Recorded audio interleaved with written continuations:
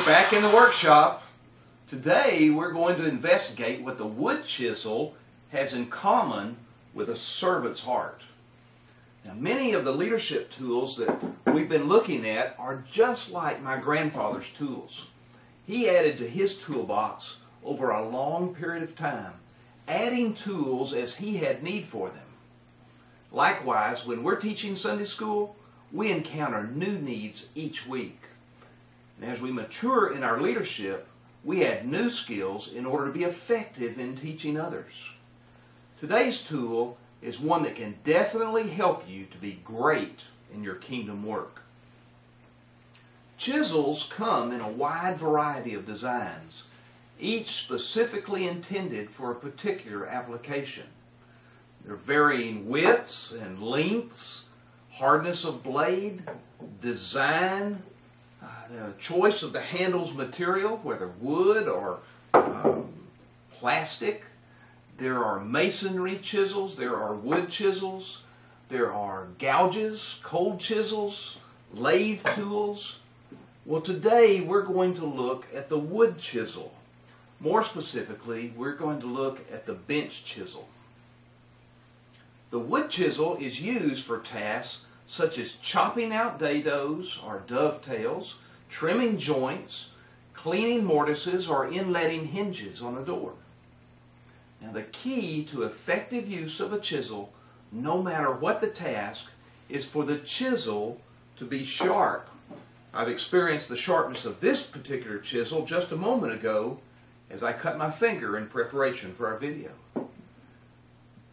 There's a beveled edge on the blade that's approximately a 25-degree angle. Now, that may vary depending on the usage or the purpose of the chisel, but roughly about 25 degrees. Now, the back of the blade is perfectly flat in order for the cutting action of the chisel to be maximized. Depending on the job, the chisel will be used with the bevel either up or down, and the direction of the bevel determines the depth that the chisel will penetrate into the wood grain. Chisels can cut across the wood grain as well as with the wood grain. A mallet, something similar to this, or just the heel of the hand may be used to chop with the chisel. Chopping will set and penetrate it and begin your hole or your dado. Chisels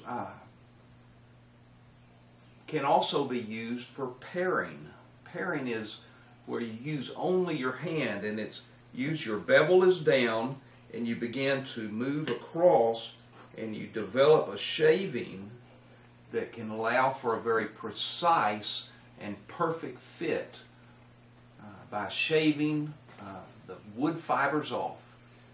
Again, you get just a perfect fit there where your piece will fit together, particularly in your furniture making. So what does this wood chisel teach us about leadership?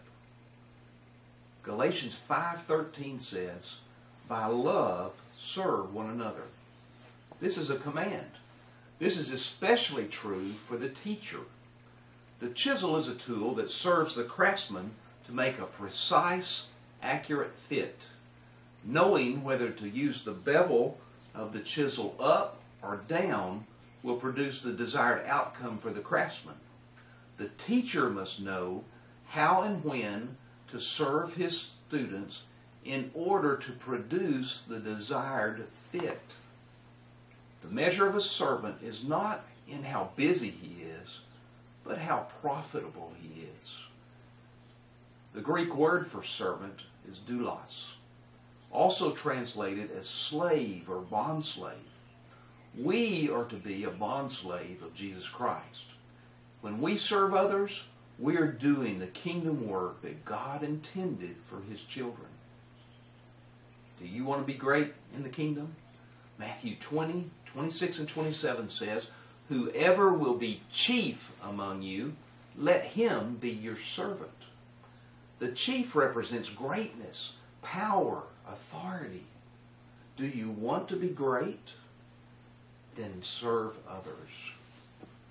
Greatness is not measured by how many serve us, but how many we serve. Let's review some of the ways that we can serve others. First, we need to desire great things for God. You need to sharpen your blade in order to be most effective as a teacher. Make preparations. Do what it takes to have a sharp blade usable in the hands of the master. Number 2, determine to be available to your master. You need to know whether to turn your bevel up or to turn it down to be the most effective work, to cut in just the right amount into the grain of your student. Number 3, develop skills for greater profitability. Have the right chisel in your toolbox for whatever it is, whatever the need may arise. You may want a lathe tool or a cold chisel or a bench chisel. Number 4, turn menial tasks into expressions of love for the Lord and for others. You need to know whether to chop or whether to pare, producing that perfect fit in your student. John 12:26 says, "If anyone serves me, he must follow me, and where I am, there my servant will be also. If anyone serves me, the Father will honor him."